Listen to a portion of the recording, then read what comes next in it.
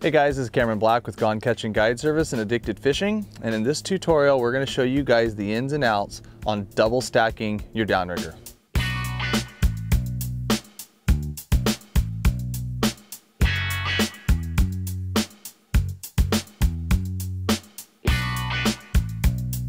So double stacking your downrigger can be really useful, especially when the Kokanee is deep. Essentially you're putting two of your fishing rods on one downrigger line.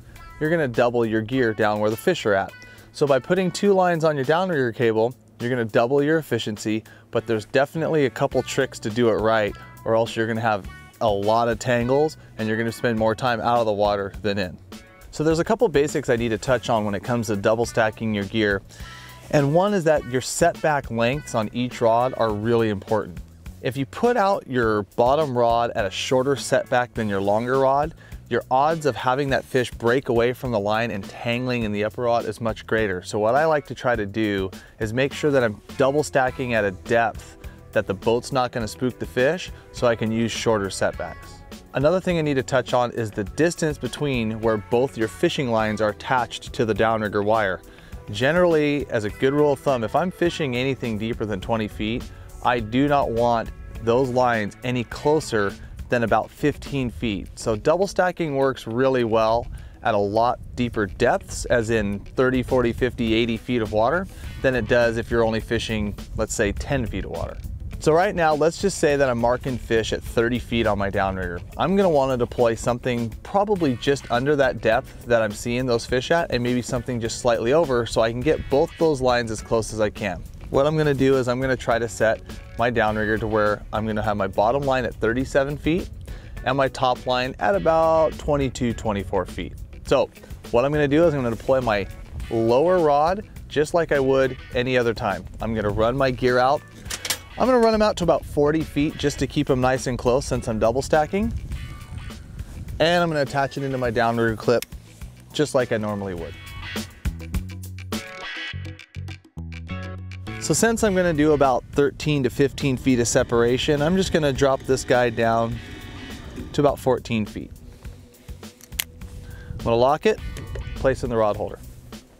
So now that my first rod is deployed, I've got this specialized clip here that's gonna allow me to attach this downrigger clip anywhere on my wire.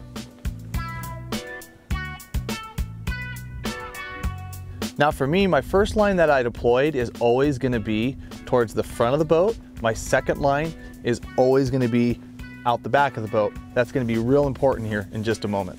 But for now, I'm gonna put out that second line. I'm just gonna go out here to 40 feet again. And then I'm just gonna attach it in my clip. So now that I've got my second rod hooked up, what I wanna do is I'm gonna turn on my bait click on my Akuma cold water here, and I'm gonna hit the free spool.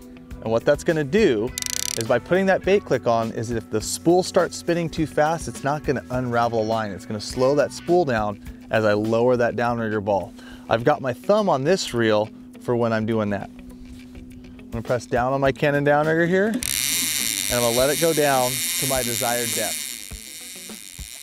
About 35 feet there. I'm gonna click this one in, stop the free spool, add it to my downrigger, tighten up my line. Now, disengage the free spool, turn off the bait click, and tighten my line. All right guys, so I've got 4 fishing rods deployed on 2 downriggers now. I've got my deeper lines set to the outside of my boat, and my shallower lines set out the back of the boat. Now that's really important to keep track of and to stay consistent when I'm deploying my gear that way, because first off, I'm gonna know when my downrigger ball one's released and when my top line's not. Sometimes if I'm getting bit consistently on the downrigger ball and I'm in a good bite, instead of reeling this one up, I can actually just lower the second one back down to the depth that the first one was bit, and I don't have to reset and re-juggle the gear every single time my lower rod gets bit. And the other reason why is to stay real consistent on where you're deploying the gear is that if that outside rod gets hit, I'm gonna wanna keep that line to the outside of the boat, and the line that gets hit, if it's the back rod, I wanna keep it to the back of the boat. So in other words, if this gets released and I'm fighting a fish, I need to keep him on this side of the wire. If I fight a fish on this rod, I need to keep him on this side of the wire. I always call it staying home when you fight a fish, because if I grab this rod, which is my lower rod, and I pick it up and I start fighting the fish, and I bring it over this way to land him, there is a pretty darn good chance that that fish is gonna get drug up through this line and it's gonna cause a mess of a tangle. Now let's say you're not in that wide open kokanee bite and the line that was attached to your downrigger ball gets hit. I'm gonna show you a quick, simple way just to re-shuttle the lines so you can get back in the water fishing quickly. So let's pretend this rod had a fish on it and it's popped loose. I'm gonna keep it on this side of the wire, bite my fish. It's gonna take a second to reel in. Okay, so I've reeled this in, I've reeled this fish in, but now I've got this fish here, which is on my shallower line. Now what I can do to quickly get back into the water fishing is just to take this line, pop it loose, and I'm gonna add this clip to the downrigger ball. Remove the clip.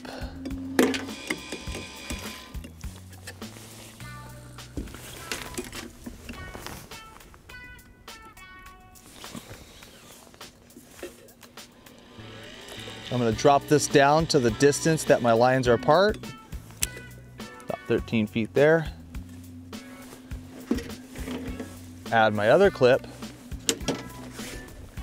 deploy the line that got bit or had a fish on it, and send it out. So obviously this way, if I hook a fish on my deeper line, I don't have to reel both my rods in all the way. But what this has also done is, since my shallower rod and my deeper rod were the same distance, once I popped that downrigger loose and I added that shallow rod onto my deeper rod, it actually set it back a little bit further back behind the new one that I just sent out on my shallow rod. So since that deeper one is out a little bit further than the shallow one, if I hook a fish on it, it'll hopefully be able to clear any of the lines and avoid any tangles.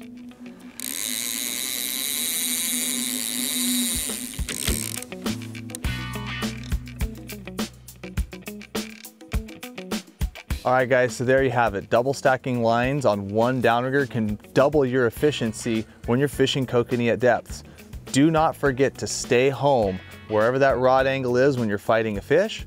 Also make sure you have a wide enough distance between those two lines so they don't tangle when you're dropping your gear down. Like I said before, 12 to 15 feet should get you there.